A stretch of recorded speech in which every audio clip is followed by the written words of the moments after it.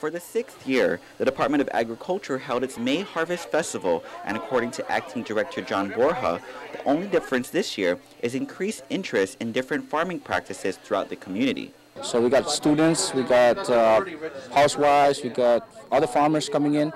We also have businesses coming in, as well as other government agencies, officials coming in, so they can see what we have for organic farming. Borja says production of vegetables and fruits on Guam reaches its peak in May before rainy season begins. He hopes the festival encourages farmers to adapt to organic farming practices, such as using soil fertility over synthetic and chemical fertilizers, along with using mulch and recycled containers for recycling.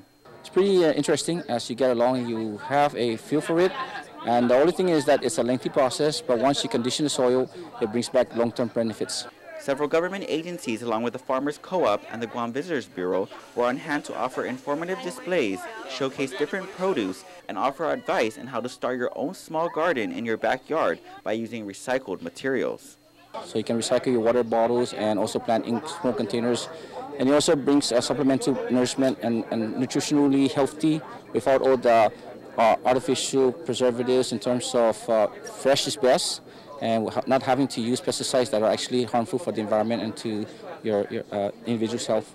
Ultimately, Borja hopes the festival will help educate the community on how to think green. Go Green Guam, and make sure that you recycle and don't put too much of your other synthetic waste into the landfill, and also try to eat healthy foods and start your own garden. For this week's Think Green, I'm Ken Quintaniza. Think Green is presented by